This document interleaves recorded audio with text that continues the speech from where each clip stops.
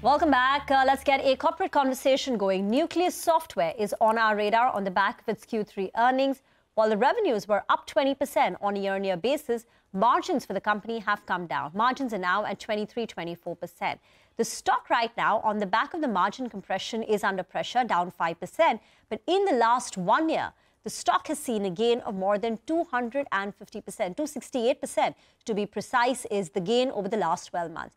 Vishnu R Dusad, the co-founder and managing director of the company, is with us on the show. Thank you very much, sir, for joining in. If you could explain the margin compression. Margins for the company have come down quarter on quarter. It's lower compared to the 40% margins that you enjoyed a couple of quarters back. What led to the weakness, and what is the outlook on margins going ahead? Thanks for having me over. As far as the outlook is concerned, we would want to maintain a 30% plus kind of margins. And the reason for this particular fall is we were expecting some orders which have got delayed, and we are expecting them now in coming few quarters, and that's when we'll be able to catch up on the margins.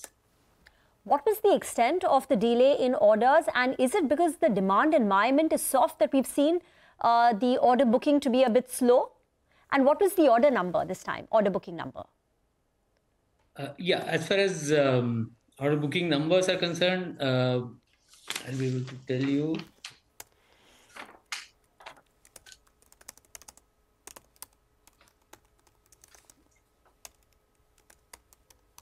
We booked orders for 743 crores. I mean, that is a outstanding number as of this moment.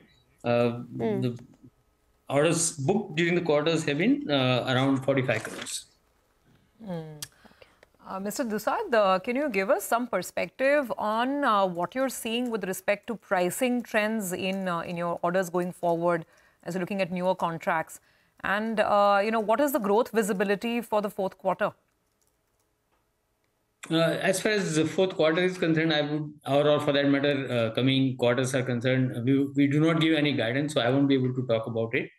As far as, sorry, what was the other question you raised? Pricing, sir. What is the pricing and demand sense that you're picking up from customers? As far as pricing is concerned, I think we continue to be very bullish about it, simply because of the fact that I have earlier also mentioned on your show that our prices earlier were, ultra deep discounted prices. We have just removed the ultra part of it right now, and because the value that we deliver is so immense. So we continue to be bullish on the prices part, and our customers are appreciating that. And they're open to place orders with us on increased prices. I remember in the last conversation you said that domestic contracts have moved to the revised AMC, that's higher pricing, while you are in the process of moving to new pricing on the overseas contract. So for your overseas contract, have you moved to the higher pricing, or what percentage of your book has moved, or is there some pushback? No, there is no pushback. Only thing is it is taking slightly longer time than we were expecting, than we were able to achieve out of India. But yes, around 50% of them have already moved to the new prices, and balance 50% would be moving in that direction. Okay, so 50% of the overseas contract have moved to higher pricing. And on an average, sir, what would be the increase in the pricing now?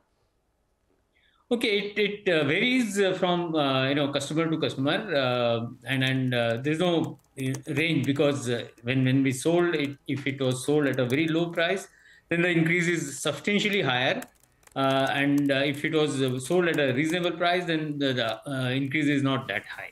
That's how I would put it. What's the cash in the books now, and how do you plan to utilize it? It's around 800 crores, and as of now, it will continue to remain in the same manner. We have no plans to do any acquisitions. A higher special dividend, perhaps, a buyback, is that on the cards? Those are the factors that would certainly board would be taking into account and announcing it as it seems fit. Okay. All right, so thank you for joining in and giving us some perspective. Stock, of course, is still locked in lower circuit, down 5%. Thank you for joining in. By the way, the mid-cap index has slipped and it is now in the red. So this mid-cap correction that started yesterday, it's clearly not over.